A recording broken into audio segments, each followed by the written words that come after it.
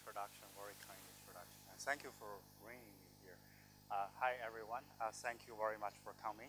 It's really my great pleasure to be here. It's my first time to be in Indiana, and I'm very excited about presenting to this crowd, to be honest. So I decided to pack in a lot more recent stuff than I normally would have done. So I wanted to get more feedback from this crowd as well. So okay, so today I'm going to talk about an area that we have been really invested in for the last actually 3 years-ish.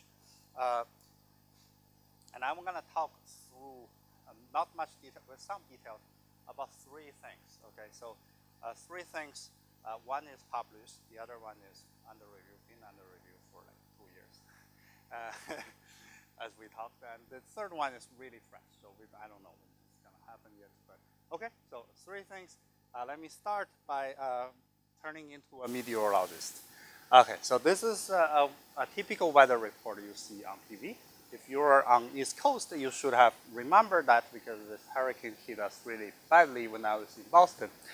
So for those of you who haven't seen it, let me just tell you what exactly this means. Okay, so this is a hurricane forecast. So what this means is that for a hurricane started from Caribbean, people in New York know well in advance when this is going to hit New York, with what kind of probability, what will be its intensity when it hits.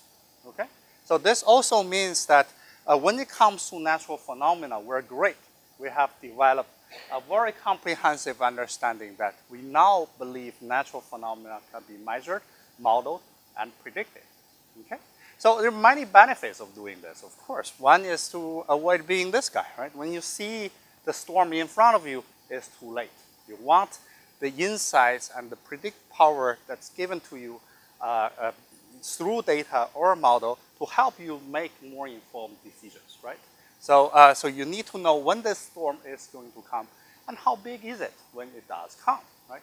So in a way or the other, about 3 years ago or 3.5, I started to think, the logic works very much the same way when we think about success.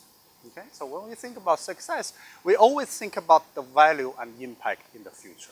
Think about you're making an investment. You're thinking about, is the price going to go up or down in the future? If you think about hiring someone, you look at the CV of this person, you look at what this person has done, but in your mind, what you're really thinking about is the person going to be successful or not 5 or 10 years down the road, okay? However, there's one major difference between the two when we think about success. That is, when it comes to success, we often just rely on qualitative judgments. Yet it seems notoriously difficult to make informed, correct decisions even for experts. This is a great quote I love for Thomas and Edison back to 1889, the greatest inventor in our history. Let me get it right. Fooling around with ordinary current is just a waste of time. Nobody will use it ever. Yet, interestingly, about 10 years before he said this, 1879, he finished the first successful test of electric light. So he was the very expert about electricity back then, yet he said that, okay? And I also need to mention this great quote by, Ray Clipper's owner, a former CEO of Microsoft, Steve Ballmer, back to 2007. There's no chance that iPhone is going to get any significant market share. No chance. Remember the second sentence, as if the first one wasn't enough. Let's look at the iPhone sales. This is about when he said that, and we don't need to mention what. He was a former CEO of Microsoft. Now he's the owner of LA Clippers. Now look at how Clippers is doing. It's just this. I don't know if you watch it. I can't watch Clippers game just because of him. Every time he's feel bad for Chris Paul. But that's another story. Okay. Okay. So that makes I've got so many examples like this. You want to ask me. Okay. So that really makes me wonder. With the explosion of big data now, excitement. Now, with so much data that captures, individual performance impact in so many different domains, now can we look at success from a data-driven perspective, okay? Can we look at this from a quantitative point of view using tools of network or data science to think about quantitative signals behind success, or hopefully early signals behind success, okay? Now, can one day, the idea is to think, can one day we start to think about, success can also be measured, modeled, and predicted. Our optimism came from a hypothesis that success is not an individual phenomenon. Success is a collective phenomenon. For something to be successful, it's not enough for you or your parents or grandparents think you are successful. But everybody else has to all agree that you are successful. Everybody else has to all follow and endorse you. And if we accept success as a collective phenomenon, then there must be fingerprints in the data that capture how community collectively react to your work that we can then detect and quantify using tools of network and data science. Okay, so today I'm going to show you 3 examples in this way that we started doing some initial steps, and then we're going to fly through other examples that we're also in this area. Okay, so first example is an example where success is relatively well defined, relatively well documented. That is the success of your paper or the impact of your paper is to a certain extent captured by the citation of your paper, right? So this falls very much similar to the way we think about success, that the success of your paper is not enough for you to self-cite it. Sometimes you get your initial mileage, that's not going to work, okay? So it's not enough for you to cite it, but everybody else have to all agree and we have to build on your work, okay? So if we think of this as an exemplary example, then can we start to use this example to help us understand more about success, okay? So it all started with this one single picture where I show you papers published between 1960 and 1970. I randomly select 200 papers published in this 10 years window. Each line here is a paper. The color of the line indicates the publication year of the paper, and x-axis is time, y-axis is how many citations each has. There's one single message of this figure, that this is a mess. If I ask you, now I'm going to block half of the screen, can you tell me what is going to happen next? And that seems to be hopeless. That's what we call the system's lack of predictability. Making the matter worse is the fact that citation, the well-known fact, citation follow bar-tail distributions. So anything, paper can acquire between 1 to 1,000 citations. There is no typical scale. If it were follow a Gaussian distribution, then we are all set. Right? There is no outlier, everybody is the same. The third thing that will make it even worse is this well-known discrepancy between short-term impact and long-term success. What I mean is the following. X-axis, I'm going to plot C30, which is how many citations you have in 30 years, how well you're doing in the long run. Y-axis, I'm doing C2, that's how many citations you had within 2 years. I'll show you how much attention you got in the beginning. What you see is that these 2 measures correlate, so that means better you are in the long run, better you were in the beginning. That's good news. Yet this correlation starts to break down at a certain point, above which this starts to decay. So that means the really influential work, groundbreaking work in the long run, have notoriously limited early impact. And we know many examples of them, right? And we know a lot more examples thanks to Sleeping Beauty study, which is beautiful.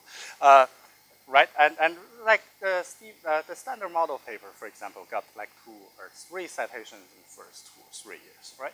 So, so that makes us wonder, sort of, can we understand this system, right? So there's 2, say, importance to understand it. Number one, this is fundamental challenge for science policy, because I'm increasingly comfortable of using citation or any indicators to evaluate scientists, compare scientists, tenure and promotion decisions, or assign grants and rewards. All these consequential decisions, we use it in an increasingly comfortable manner.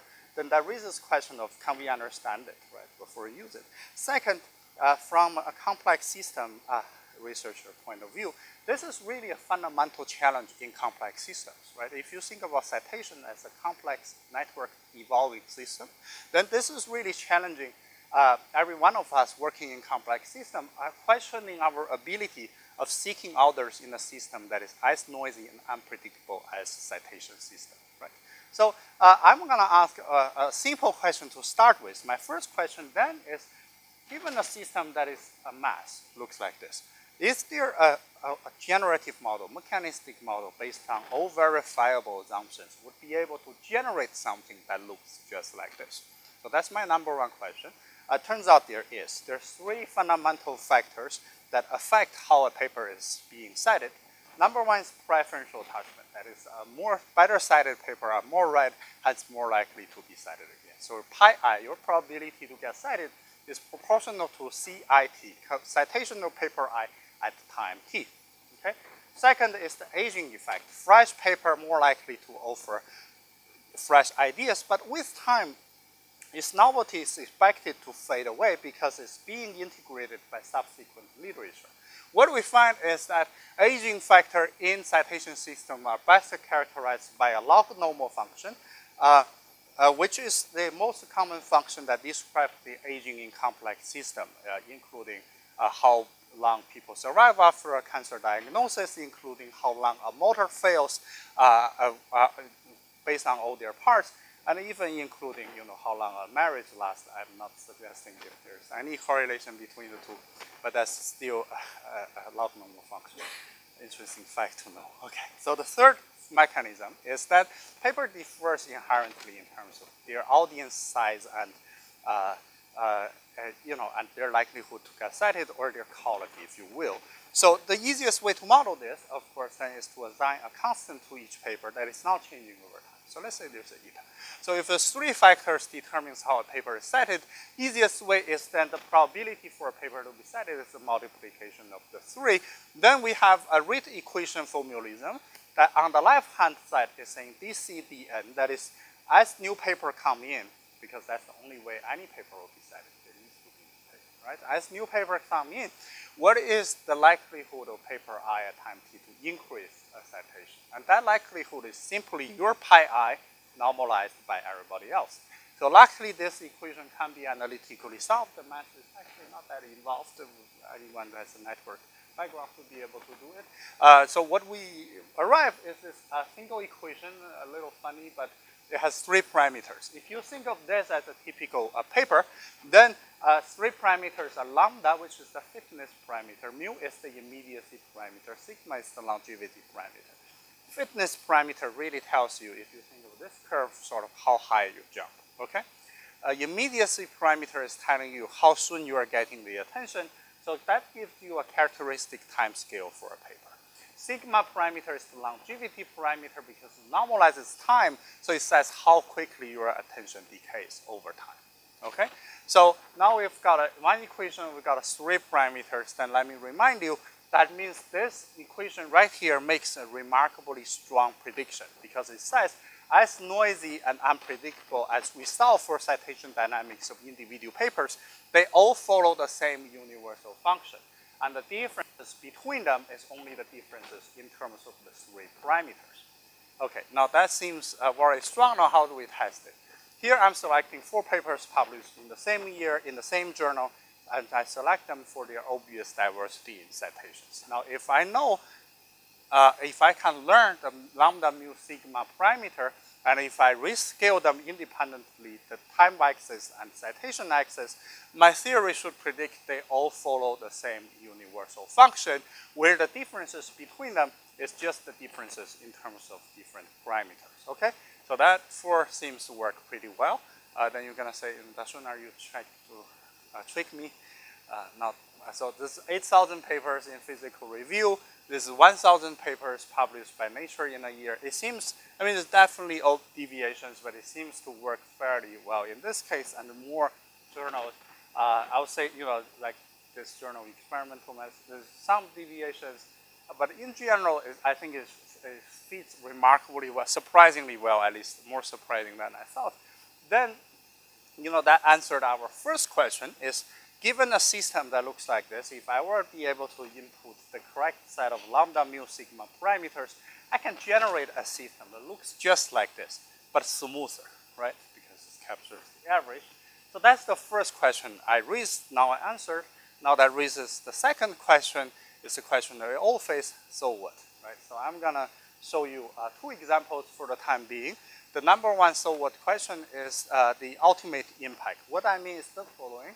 Because this is an analytically solved equation, then as any physicist or a recovering physicist, first question you will say is what happens t goes to infinity, right? Then if this question t goes to infinity, that means the area under the curve. That means the total number of citations a paper will ever get. That is the ultimate impact of the paper.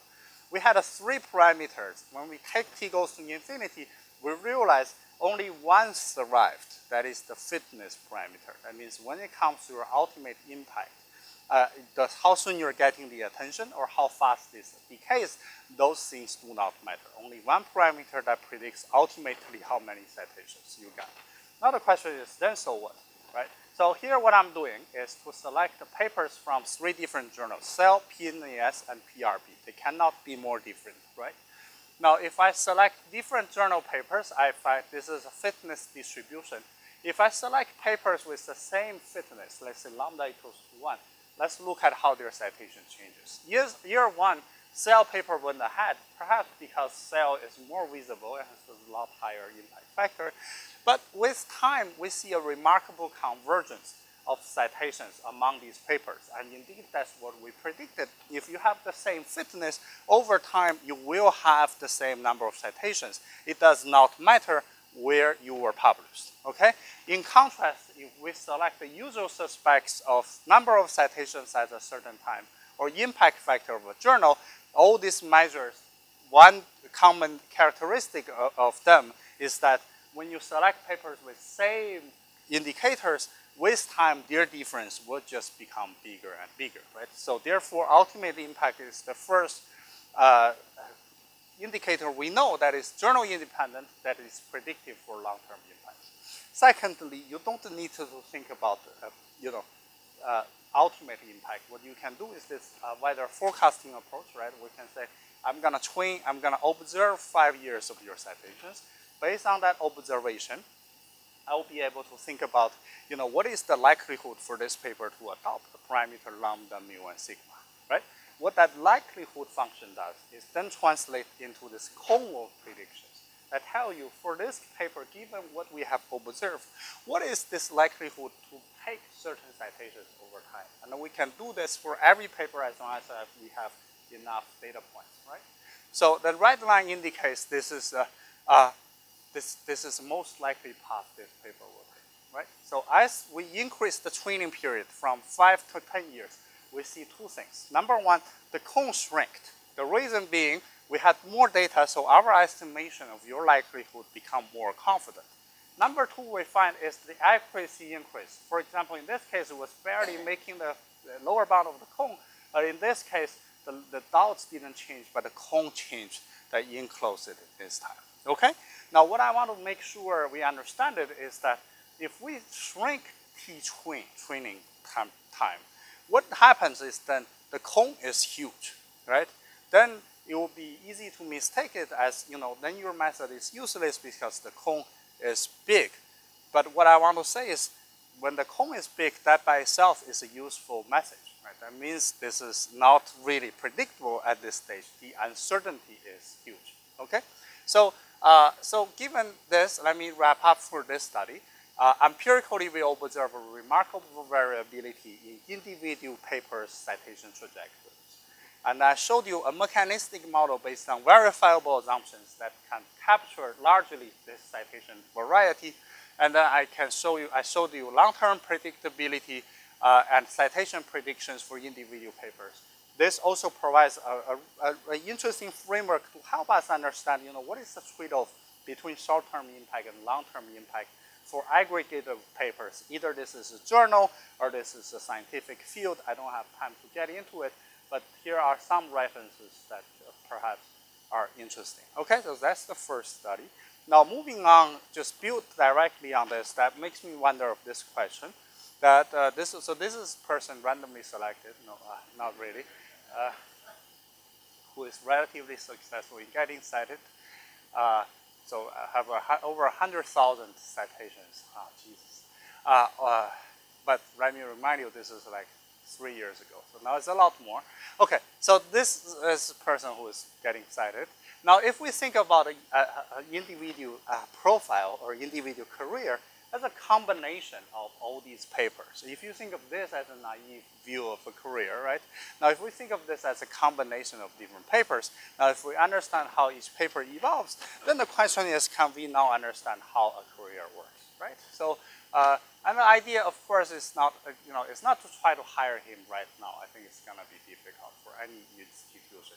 But, perhaps back then, it would be a lot easier to hire, for example, right? Now, to what degree can we identify a promising career, and to what degree this is predictable, right? So, and, many different examples. Now, if we have a lot of data, now we can really look at this. Okay, makes sense? So I'm going to share a study that was really pioneered by one of my collaborators.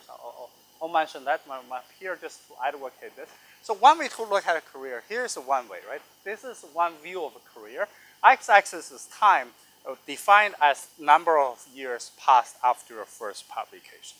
Y-axis is citation in 10 years. So I'm controlling for how long you're getting the citation. Okay, so each bar here indicates I published a paper. The height of the bar indicates how well the paper is doing, right? So this is what now if given a career, then it's well defined, there's always the best paper for you. Even if this paper is just 10 citations, if it's best for you, then that's your hit, okay? So every career will have a well-defined best paper, and that is your hit, okay? So this is why I call, if we look at this, then this is why I call the HOPE project. The idea is, are there quantitative signals of an impending scientific hit? What is the likelihood for you to produce another scientific breakthrough once you have a major discovery, right? So in other words, is there still hope, or are we dead scientifically speaking, right? So that's the first question I wanted to ask. And what we want to look at first is to look at the timing of the hit. When does it occur of a career? This ties back to a rich literature about a link between age, productivity, age impact, and age and creativity. Okay, this is a huge line of literature. The idea is that this is more likely to occur, your hit is more likely to occur around mid-age of your career, that it starts to decay afterwards. Okay, so when we're seeing something, this is what we measured in the data. I'm not trying to argue what this shape should look like. I'm not trying to make a story out of this because that's the other literature. What I'm trying to do here is then to think about, take another view of this. If we take, now we measure this, right? This is how we measure it. It looks like after 20 years, this is dangerous because the probability decays. Now I'm going to keep your career as it is. Every time you publish paper, you publish paper. But what I'm going to do now is to shuffle the height of those bars. Okay, so I'm going to keep all your publication time fixed, all your total papers fixed, all your total number of papers, total number of citations are all fixed. I'm just going to shuffle all those papers impact. Then for all these people, I'm going to measure this again, and this is what we see, right? So these two curves fall right onto each other. So what does this mean, right? So this means what we capture here is really a convolution of age profiles of the sample and the age dynamics along the career in terms of productivity. What we see here is that the timing of your hit is really random. And what this delivers is a very positive message that there is still a hope, right? Your best work can happen anywhere for your first work, which is the block case for the wave function, right? Or your last work, right? Or anywhere in between is all a constant probability. And what drives this is really productivity, right? So as long as you're being productive, then there is still a hope, right? The best work is yet to come. Okay, good. Let's just leave with that today. Okay, good. So this, what we call a random impact rule. The highest impact of your work is random distributed. And why is that useful? That helps us construct a null model. If it's randomly distributed, then we know what we should expect, right?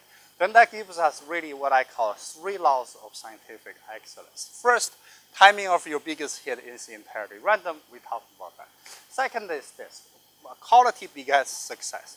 That is, if I look at how well you did before the hit and how well you did for the hit, what you see is a positive correlation between the two. The better you have done, then the better is the hit, okay? And the random impact rule tells us this increase is not accounted, it's unexpected given the random impact rule. Okay. Second is this. The third one is this. Productivity begets success. That is, the more you publish, the better it's going to be for the hit. Okay? And this correlation is not captured by the random impact model because inherently this should be correlated. The more I draw from something, the extreme value of statistics will tell you the better will be my best work. But this is not predicted by the random impact model. And why the deviation of this help us to construct another model, and we realize the only thing that's missing is that we need to assign one extra parameter that captures different scientists. You can call it whatever, let's call it a Q parameter, okay? So what this parameter does is very simple. It's to tell you, I'm gonna draw randomly from a pool of knowledge. But people, once we get that knowledge, people who, the ability among individual scientists to translate that into different work of different variable impact, that is different. A small Q scientist will draw something even if it's a great idea, but if Q is less than 1, it will have a sort of diminishing the value of that. But high impact scientist, every time it draws it, it will multiply the impact of eventual work that's being published. Okay? So that means, so if we think of this cumulative distribution as a way to characterize the distribution of different works within a career, red people is the high impact person, like the person we saw earlier, or the low impact person is the blue person.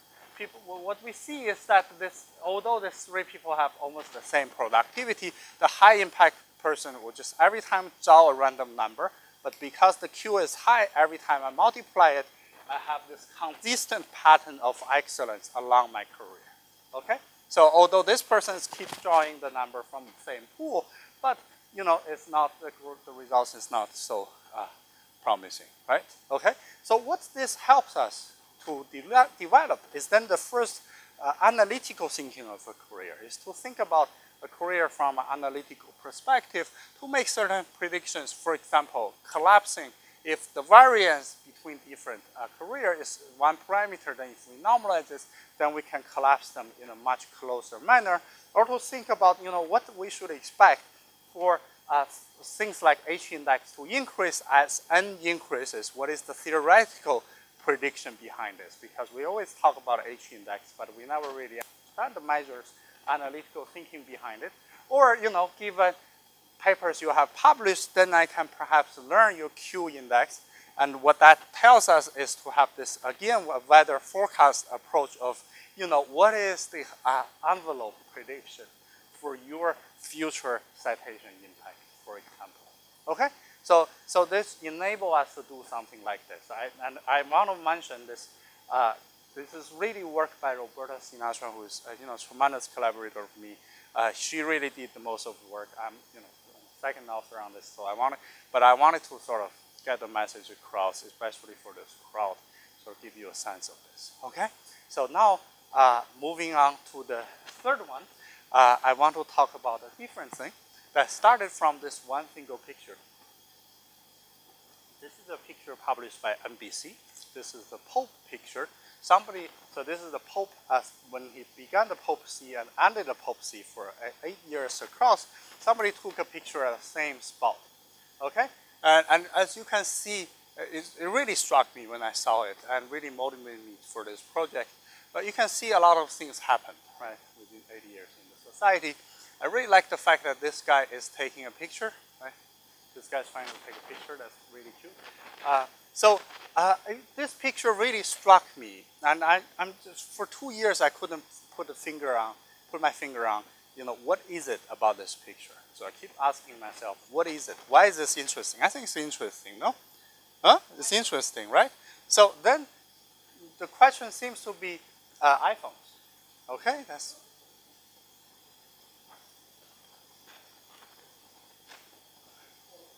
almost the same. That's not where okay. So so now perhaps the question is then asked, you know, how many of you have a phone in your pocket? Can you please raise your hand that you have a phone? Everybody seems to have a phone. And that seems to be my first question. That's where it's interesting. Then until I realized that's not the right question to ask. The right question to ask is that how many of you for the phone in your pocket, how many of you had another phone before this, whatever that phone is? Okay, so none of you, how many of you, this is, the phone in your pocket is your first phone ever? 0, that's good. How many of you right now have 2 phones in your pocket? Kind of, that's good. So let's say finite number of phones. Okay, so it looks like the question I was really looking for is, it's not about people didn't use iPhone, now people use iPhone or some variants of that. It's really about everybody here, they have something, they have the same category of product in their pocket. So it's really about they were using something, and now they're using something else. Okay, so it's really about sort of you have something new that substitutes for something that is old. Okay, and the consequence of that, of course, is once you adopt that, then you wouldn't be able to get another phone at the same time. So the substitution also happens at the expense of, you know, you cannot do any other alternatives. Now, if you start to adopt this view of this picture, then you start to realize the evolution and progress and functioning of different systems in our society or history is really follows a lot of these patterns like substitutions. Okay, let me give you a couple of examples. Let's think about first in the area of scientific instruments.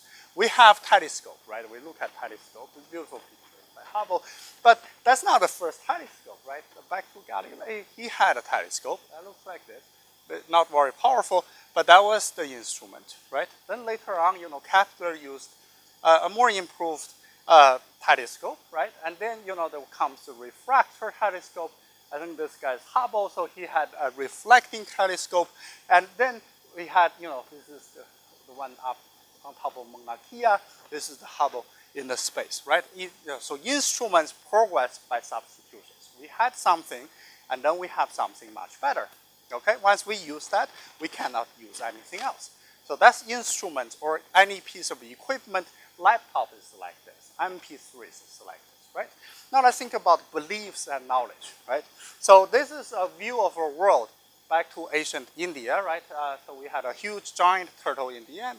In the bottom, then we have 4 elephants that's carrying the world, right? So the elephants make sense. I don't know why there needs to be a turtle. Maybe it provides the cushion.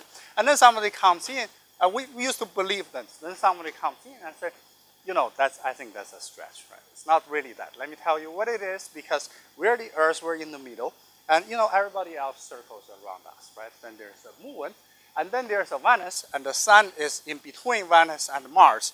Outside Mars, nothing else, all stars, okay?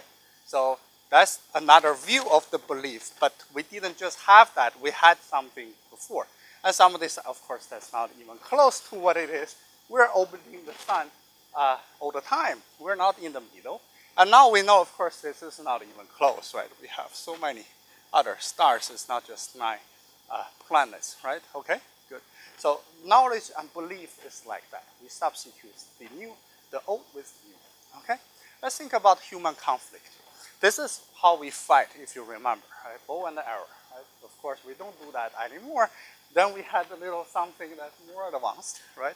Then we had something even more advanced that we fight, that nobody now go to a war with this, right? It's not gonna work. Now we have, of course, the jet, we have aircraft carrier, and eventually all of this will be substituted by this, right? So this through substitution, right? So that's another example.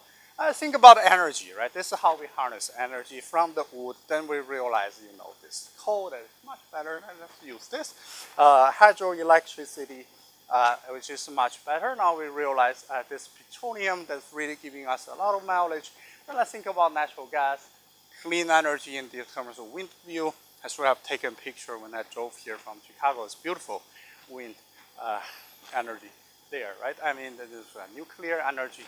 In terms of energy, it's also like that, right? In fact, if you think about even the most canonical case of adoption, we think about the Rogers cornfield. Rogers, for those who don't know, Rogers was this farmer in Iowa, which is the most famous state last week. so he was the whole story when he started this book was that there's a new crop technology came in town in terms of planting the corn crop, and his dad didn't adopt it, but the neighbor did. So next year the neighbor had a lot better yield, right? But what that means, we didn't really think about that, is that when we adopt a new crop technology, it's not like we didn't plant anything before, right? It's really about we substitute new for the old. And once we adopt this, we cannot plant anything else, at least for this year. So if you adopt this view, then it looks like there isn't really adoption. Everything we talk about, it seems to be a substitution, okay? So not everything is substitution, but it looks like a lot of things are, okay? So once you adopt this view, then you start to look at agriculture, look at energy, social capital, public health, beliefs, ecology, knowledge, technology, medicine, human conflicts, instruments. All of this seems to evolve through substitutions. Yet we know almost nothing about it. If you'd ask me, how does substitution work? What is the empirical pattern for that? I had no idea. So this is the question I told my student. You know, this is so pervasive, and we have so much data now capturing everything. Why don't you go find data, let's analyze it. And that sent him straight through 1 year of deep depression. And the reason turns out to be, it's tremendous hard to get any data about substitution, mainly for 3 reasons. Number one, 3 challenges. Number one is substitutions normally happen in the beginning or the end of the life cycle. So what that means is that it requires your data to outlive whatever you study, okay?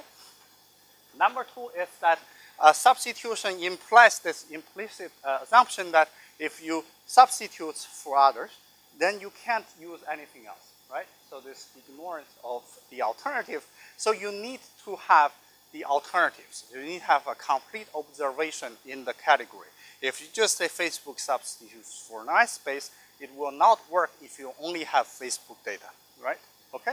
So in fact, so car example is the canonical example in adoption to think about. A new car comes in, so it's a typical example of substitutions. We'll never be able to observe it because, you know, first 2 reasons. But also, in fact, this is not even for complete set. If you think about complete set, there are a lot more. And this issue is very important because the well-known heterogeneity, popularity of this follow a fat tail distribution. Third challenge is that we need individual history to make causal influence on what substitutes will work. Otherwise, if you just observe the downward trend of something and upward trend of the other thing, you have no way to verify if this is a causally one substitutes for the other one. For this mainly 3 reasons, even for data that satisfy the first 2, it will be difficult to get the third one, okay? So, so I keep thinking, where do I get the data? And turns out we had the data. We had the data in the example I gave you in the beginning. That is the cell phone example, okay? So if you think about cell phones, if we take the data from, you know, a Nordic Europe country, the first adopters, then cell phone typical lifetime is about 2 years. So significantly, we have a much longer period than the typical life scale. A cell phone is in such an interesting sector of the economy, the telco economy, that the telcos, telecommunication companies, they play an interesting role in that they sell the product and they then maintain the usage of the product. So they both they sell the phones and then they check the usage, right? So what that means is that all the cell phones in their network, they know exactly when it was sold and how often it's used. So in that, we'll give you a complete set of all possible technologies in this category. Third one is that the portability of phone numbers across different phones really tell us this person stop using this phone and then start using this phone on this day, right? So really give us a causal influence of what cell phone substitutes what did iPhone 3 substitutes for, right? So looks like this is the first in a kind of data we were able to get our hands on about substitution, and it looks like this, part of it, okay? So what you see here is that each node is a phone, and the size of node is about how many people are using it. And if you, like me, bought a 3GS and then bought iPhone 4S, then you will be contributing a flow of this error, right? So that means iPhone 4S substitutes for 3GS. What you also see a remarkable diversity in the number of possibilities that we can substitute or different products being substituted, right? So, and let me also remind you, I didn't have the animation yet for this, but this is a remarkably dynamic process. That is, if you look at this system again in 3 months, it looks completely different. Okay, that's how dynamic it is. Then the question is, can we make sense of this, right? What are the laws and reproducible patterns underlying a system like this? Okay, so to make sense of that, then we need to think about null models, right? What do we know about this? And the null models, there are many null models about substitutions. We have the models, make no mistake, we have the models for over a century. Back to, you know, the logic who is whom, predator-prey model, Fisher-Price model, and also, you know, other diffusion models, and even epidemic models is this class. So we had models for a century, but we never had an observation. The holy grail of all these models is this, Jij, that the width of the error, how many go from I to J. Proportional, it's determined by II and IJ. Makes sense? If you have more people in II, it will be more likely to be substituted. If you have more people in IJ, you're more likely to go there. That's preferential attachment, right? So that's the holy grail. The challenge is we have never tested this, right? That's the question number one is, does it work? Now what we can do is to verify, you know, Jij plot versus II, it seems to be linear. That's good. So I'm going to normalize Jij by II, and plot with IJ is again a linear function. So that means the model in this assumption actually holds fairly well. So this is the first empirical test we're able to do on this. Okay. Now the second question is, because all these models assume II and IJ are the sole mechanism for driving Jij. Now the question is, are these two enough? What we can do is to normalize this as Ij equals to this, and then look at the distribution of Sij. If this is a normal distribution, then yes, it is enough, right? And what we see, of course, is not like that. This follows a fat tail distribution. Most of them have very small substitution rate. That's what we call substitution rate. And occasionally, there are much higher substitution rates than we would expect from this model, right? Now that raises the question of what happened, what causes this? Now the hypothesis is simple because, you know, technologies coexist with different level of freshness. So the small ones are like this. The big ones, substitution rates higher than expected, are like this, right? Simple. So then what we can test this is then, because the data has so many phones, so many different kinds of records, millions of records, then what we can do, let's do a conditional probability. I'm going to condition on tau j, that is the substitutes, the age of the substitutes. I'm going to group all the substitutes as 60 days old, 90 days old, up to 540 days old. Then I'm going to look at this distribution again. Okay, see if the heterogeneity disappears. Make sense? What we see is this. Number one, as we increase tau j, this curve systematically shifts to the left. So that makes sense. As your substitutes becomes older, the substitution rate on average decreases. Okay? But what we also find is that within the same tau j category, by controlling the age of substitutes, there's still a fat tail distribution. So heterogeneity persists. Okay? So what we also find is if we rescale Sij by tau j, simply by tau j, multiplying on it, we see 7 curves fall onto each other, collapse onto each other. Okay? So very nicely collapsed. So what this means is that, you know, this heterogeneity captured is the heterogeneity we observe in Sij can be really separated into two forces. One is the temporal force by tau j. Okay, once you remove that, everything follows the same universal function. Okay, so we uncover the first scaling, which is Sij proportional to tau j minus 1, which is the aging effect. As the substitutes age become older, then your substitution rate scales as t minus 1. Okay, now if we instead control tau I, we think about the age of the ones being substituted and repeat the same analysis, what we find is that all these curves, actually 8 curves, they automatically collapse on each other. Very surprising. So what this means is that when it comes to ones being substituted or discontinued. It doesn't matter you bought it, 20 days ago, half a year ago, or 2 years ago. The substitution rates follow the same universal function. So that once again demonstrates the dynamics of the system is really driven by substitutions. It's really about new things come in and will substitute you. Okay? So that's the first law I wanted to uncover, which is the aging effect. You see a distinct age pattern between the two, and that means the ones being substituted, this curve is really just driven by this II times ij. There is no, this is inherent consequence of that. Okay? Secondly, let's think about beyond mean field models, because we never had any observation. So the models inherently are mean field. By mean field, I mean this. If I think about I'm at I, and who is going to substitute me, I don't care who it is because it's a mean field. So if I were to measure a quantity called Nij, that is number of J users who used I before, number of J users who used I before, because I don't care what I and J is, this is simply proportional to Ij. If more people are using J, then there will be more J users who used I before. Make sense? So this is precisely the mean field prediction. So that means if I were to do normalize this, I plot Pij equals to N divided by Ij, and plot against the substitution rates, I should expect a nice flat curve that is independent of this. Make sense? So this old model predicts this.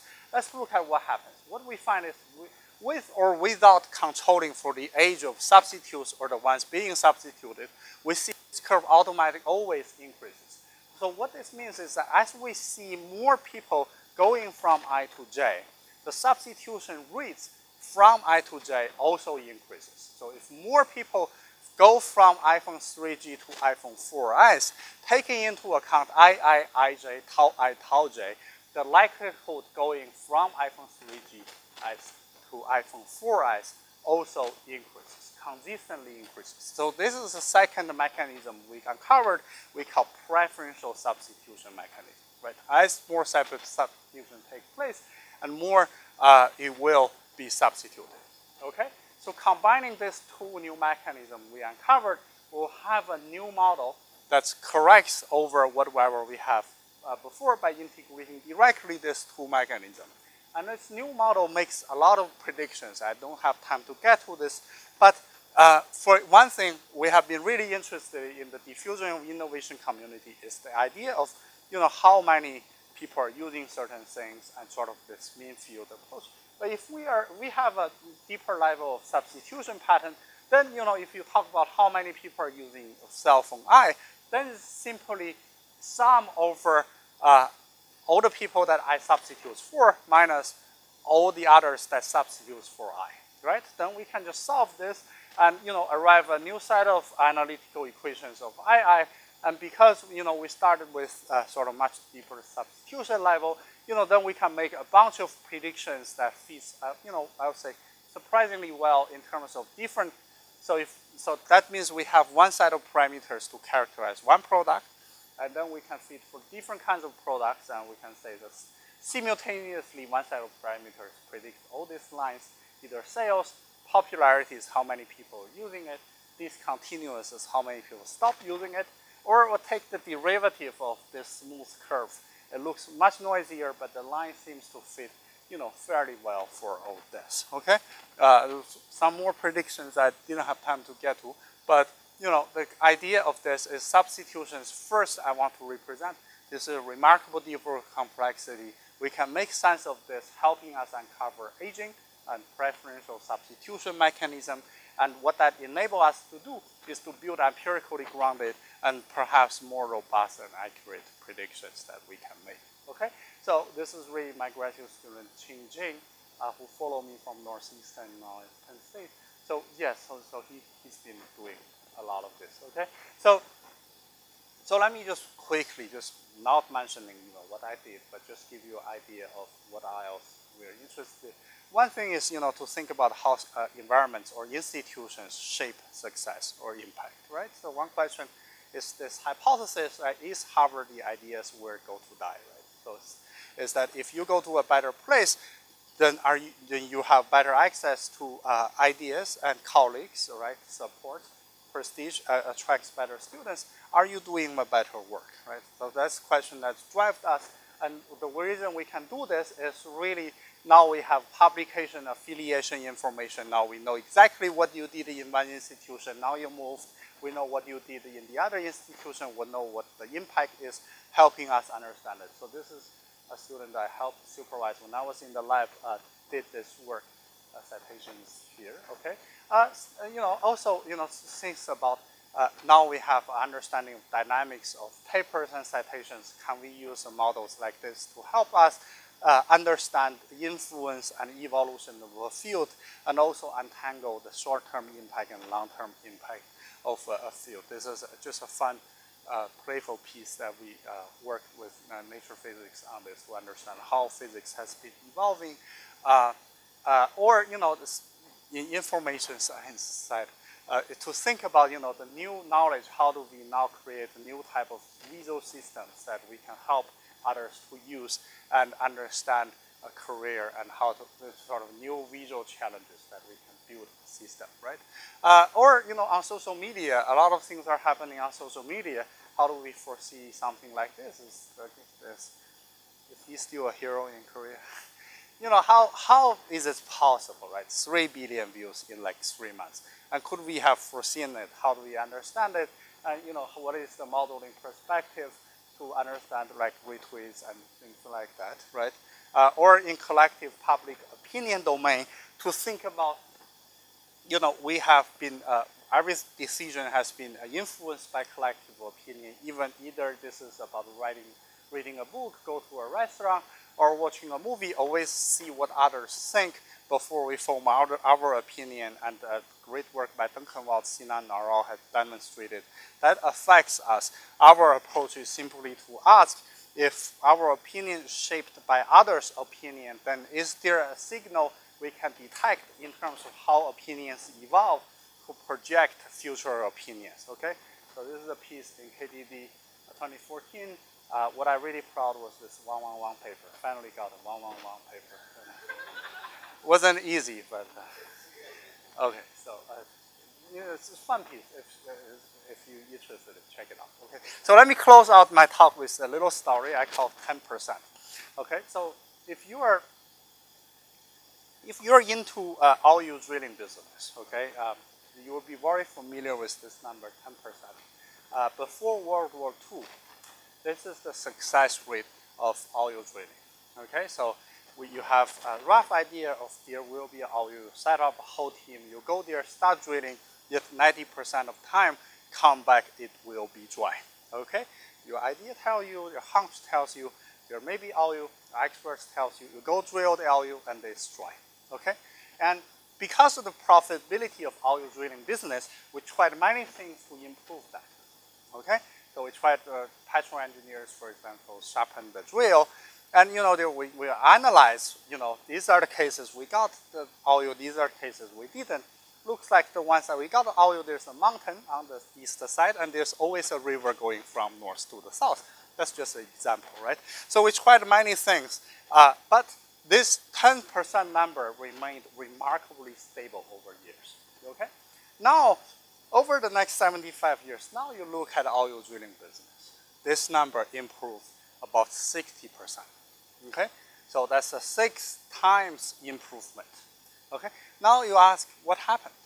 Okay, so it turns out it wasn't because of petrol engineers. What happens is a whole bunch of geological researchers who were just studying the structures in the earth, the rock structures and the structures underneath the earth. As they study this, they find there are certain structures underneath the earth that are the necessary conditions for oil. Okay? So all these theories, they had no idea how to drill oil, no idea how to operate the machine. But what these theories did are 2 things. Number one, it gave a new meaning for the data that petrol engineers have been looking at all along. Number 2, it gave a theoretical guidance of if you want to drill oil, these are the data you ought to look for. Okay? Now, a lot of people ask me, even a recovering physicist or information/computer scientist, why are you interested in success, right? I mean, what are you doing? I think the idea here is really to bring the same useful theories geological researchers once brought to oil business. It's really to understand, you know, the mechanisms that drive success. So one day we can bring this understanding to innovators, entrepreneurs, administrators, policymakers, or any decision makers, the same useful theories to help us understand success. Today we still don't have you know, the guaranteed guide for oil drilling business, but we have 60%, and most importantly, for the 40%, for the ones that didn't strike oil, we actually now know why they didn't strike oil. So therefore, what I want to educate in our quantitative understanding of success, it's not about 100% success rate. That would be nice if we do, but it's really about the deep understanding of the mechanisms that drive success. Only if we understand the mechanisms, then we can make predictions that are predictably successful. Right? Then we can derive metrics that are quantifiably reliable. Okay? So with that, I want to mention this is, you know, tremendous collaborative work. We're supported by Air Force, you know, and advertisement shamelessly. We're putting together, painfully we're putting together an event on March 22nd, 23rd at Library of Congress. We have a call of submissions. Please go contribute. I heard we've got great people there, people like this, people like this, people like this. I heard great people will be here. And more people are joining us. So please, please come. This is about science of science to understand how we use data and you know, the techniques from network science or data science to understand how science works. With that, you know, thank you very much. Thanks. Okay.